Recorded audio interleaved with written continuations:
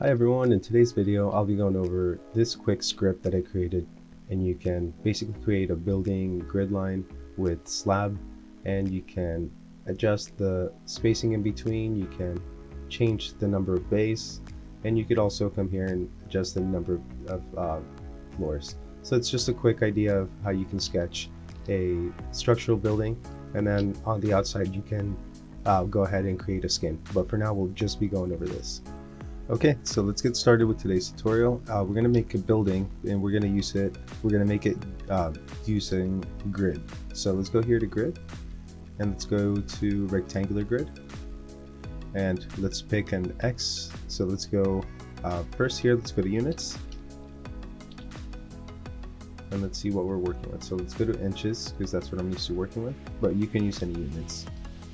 Right here, let's go to a 20 foot grid, and we'll multiply that by 12 to get it into feet or into inches. So 20 feet times 12 gives us 240 inches, and that it's going to be our size for the X and our size for the Y. And our default extents X and Y is going to be 10 and 5, and we can create a slider here of 10, so we can make it for now a square grid. And actually we can make a copy here and go to size Y, and we can change this later on down the road. For now we'll keep it at 20 to keep it simple. And so that's going to be how we're going to be creating our structure. Is going to be based on a grid. So let's go ahead and create some circles, and these circles are going to be put right on the points. And the radius, let's say 12-inch radius to give it a 24-inch diameter. And those are going to be our columns. Now, if you want them to be square, one thing you could do to make it sit directly in the center is we can go to a rectangle. If I'm not mistaken, we can plug this into there. Oh, no. So let's try the other rectangle. Let's see if that one works. No. So what we're going to do is actually create a bounding box. So let's go to box, and it'll actually create that. So that box you can extrude up, and if you want them to be square columns, but if you want them to be round, you can just extrude the circle. So let's move ahead and see how this adjusts. Yeah, everything's still working out. So let's go ahead and extrude the grid lines. So actually we have a little bit too much on the extents. Let's go to 5, keep it like a little bit smaller, simpler building, and let's go here and extrude these bounding boxes in the Z direction, and we can copy the slider down so we can give it a height of about 12 feet.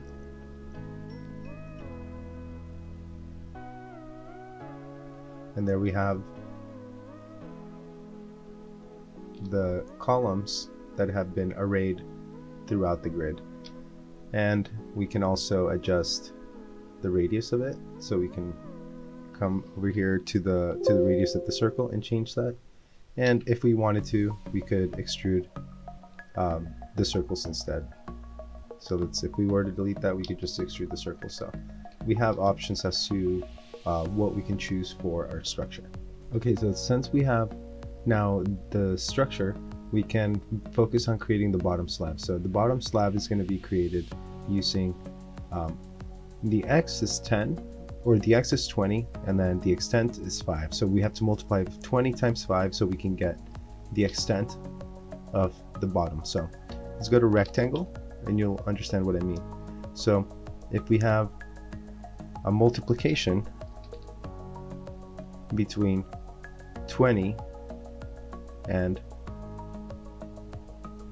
5, then we can plug that into the X and have the X be that extent, and we can plug that into the Y, and there we have basically a rectangle that goes all the way to the center point. Now we need to offset this curve out the same amount as the radius of the pipe. Oh, wrong one.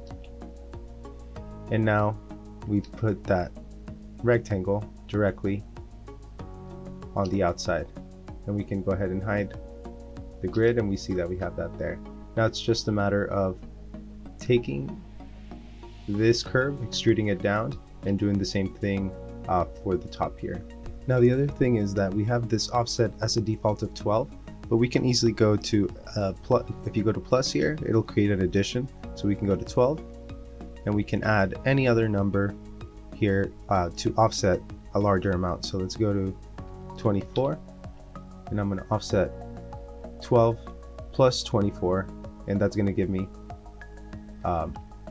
let's see if it gives me that, and if I plug it into that distance, it'll give me 24 inches outside of that. And if we go back to 0, it goes to 0. So this allows me to offset the slab. So let's go to 0 here, and let's take this curve and go to boundary surface, hide the curve, and then we can extrude. We can basically copy that bottom part and extrude. So it's extruding that same height, but let's go back down to a smaller number, like a 6-inch slab. Let's go to 0.36, and we can just pick, let's say 12. But as you can see, it's going to extrude it up, and we want it to actually extrude it down. So what we can do is come here and go to negative and make it go in the opposite direction. Now at this point, if we want to create more floors, all we have to do is just take this and create a series of copies up. So let's go ahead and do that. Let's create a move, and we're going to move the slab, and we're going to move the structure,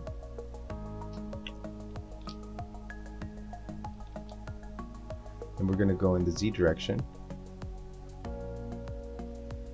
We're going to create a series,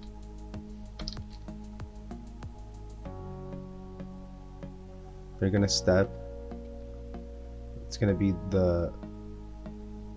this number plus this number. So let's go to an addition. It's going to be the height of the beam or the columns plus the height of the slab.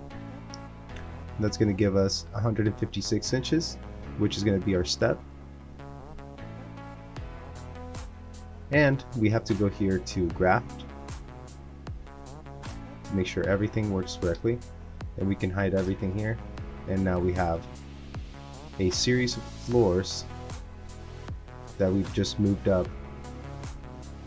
Now we can go ahead and hide everything else here, and see, there we have it. Now the count here is going to give us the number of floors. So from 1 to 10, we can say we just want 1 floor, 2 floors, 3 floors, 4 floors, and up.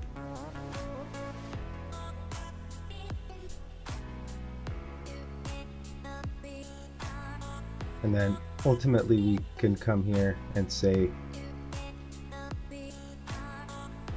create the top part using a different method. So we can either put the slab at the bottom and then copy it up, or we can put it at the top and then copy it up. Either way it works, but I'm starting to think that it might be better for me to move the slab up before we create the series.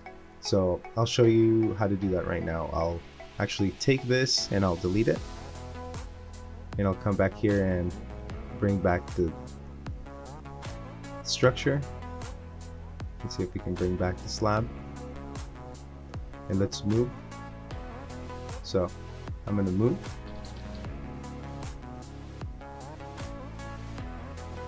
the slab up in the Z direction,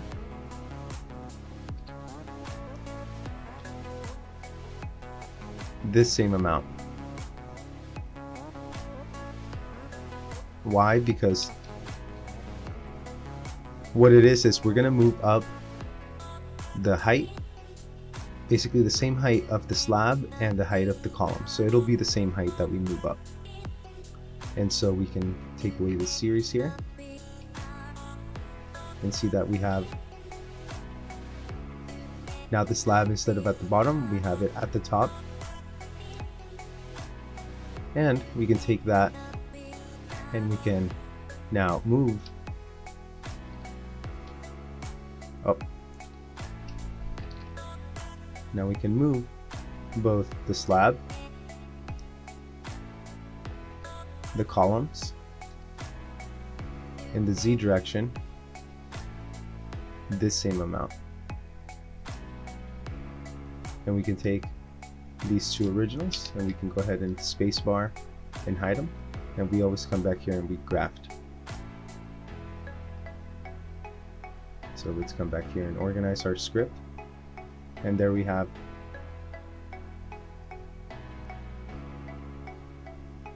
we've created that structure system that is actually going up, and it creates a roof at the top.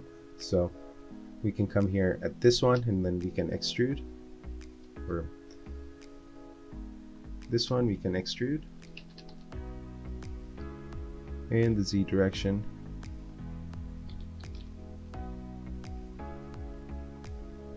Which amount? It's going to be actually 12. It's going to be the same as the slab. So actually this is going to come down here. We could just use that one instead. And bring in that boundary surface.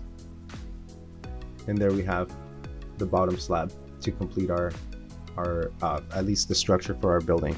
And so the next step is going to be creating the outside skin, but for today I wanted to show you basically how to create a structure that we can come here and adjust the spacing in between. We can adjust the extent, so we can say we want, you know, 8 bays, or we want 4 bays, and then we can come here and always come to the offset curve and we have it at 0. And this is going to be really cool because we can now offset almost 10 feet to the outside, and then this will give us the ability to possibly create a skin on the outside or something like that. And we could always come here and say we want less floors, so we want, you know, we want it to be a 3 floor, or we can come here and say we want it to be 7 floors. So that's what I wanted to show in this tutorial today. If you're an architect or a designer and you want to create some quick sketches of buildings, or you have an engineer that gives you the structural grid or the structural for a building, you can do a quick sketch of it this way, and it's 100% accurate. You can just come here and go to bake, and if I just kind of hide it, you'll see that it's a pretty nice perfect building. And obviously we can come in here and do additional maybe like a waffle structure or something like that, but that'll be in a future video. And I hope you enjoyed and learned something in this tutorial, and let me know if you have any questions. Appreciate you coming by, and thank you for watching.